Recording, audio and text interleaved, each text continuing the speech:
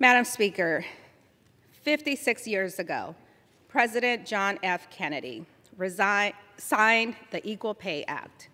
He referred to this law as a structure basic to democracy. Equal pay for equal work. In essence, equality.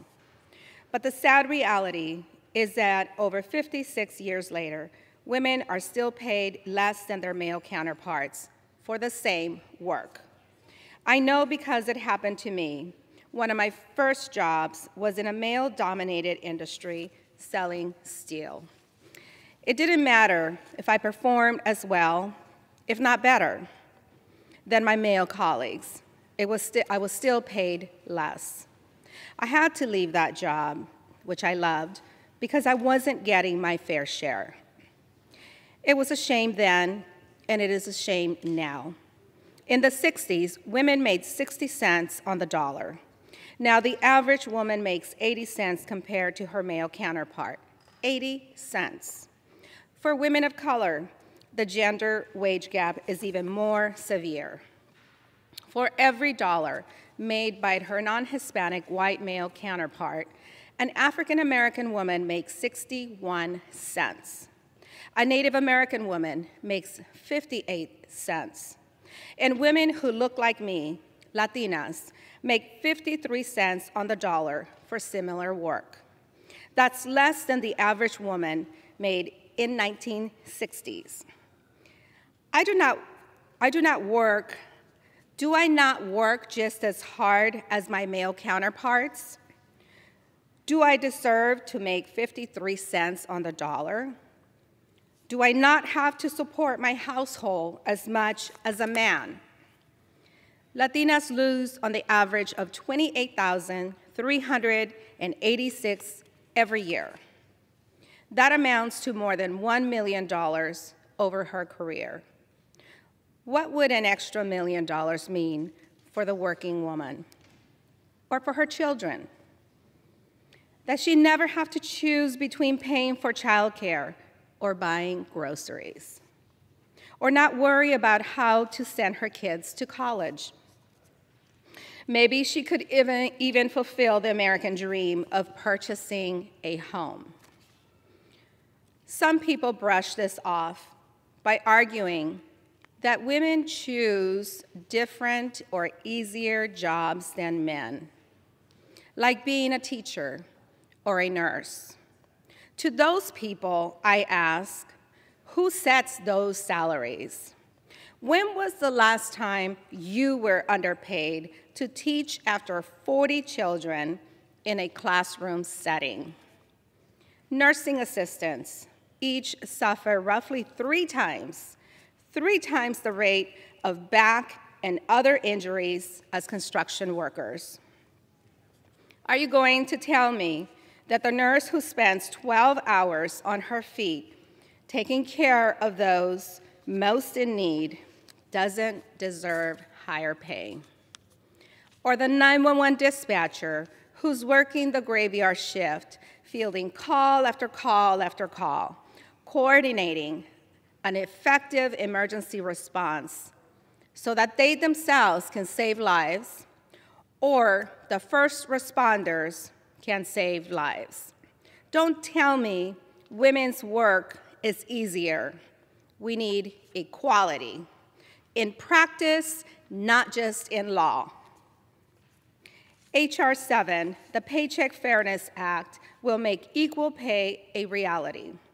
It addresses the many complicated facets of sex-based discrimination.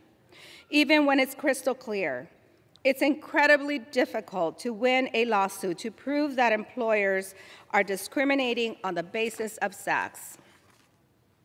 The Paycheck Fairness Act requires employers to demonstrate that wage disparity is based on a bona fide factor other than sex, such as education, training, or experience. In workplaces where women are empowered to know how much they're making compared to their male colleagues, the gender gap shrinks by 7%. However, some workplaces penalize employees for discussing their salaries. The Paycheck Fairness Act would prevent retaliation against employees for wage transparency. Sex discrimination causes women to make 6.6% less than equally qualified male counterparts on their first job. Over time, as raises and bonuses are decided based on a woman's prior salary history, this gap is made even worse.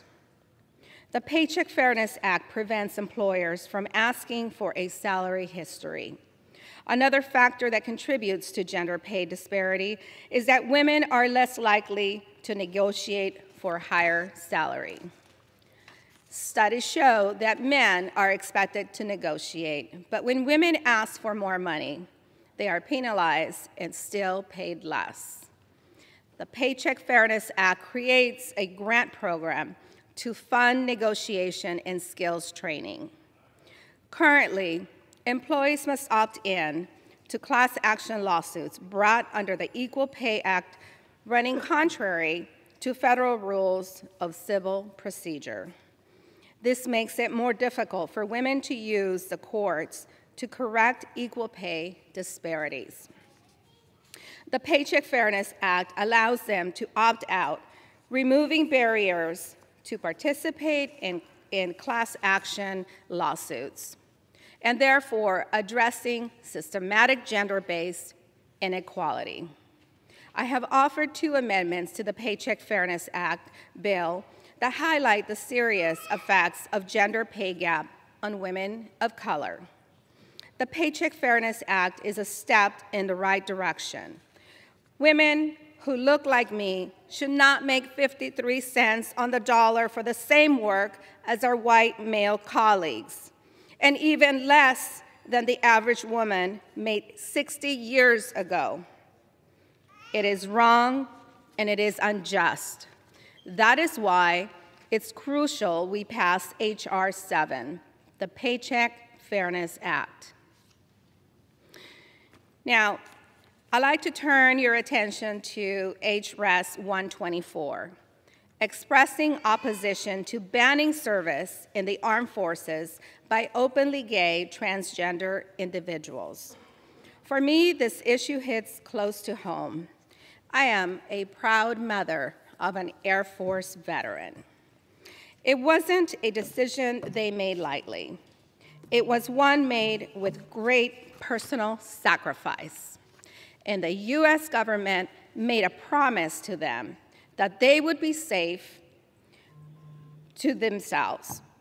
Imagine how their mothers and fathers must feel, knowing that our nation has broken a promise to their children. This doesn't make us safer. We should welcome every qualified person who is willing to stand up to the plate and enlist in our armed forces, to serve alongside people like my son. Thank you, Madam Chair, and with that, I reserve the balance of my time.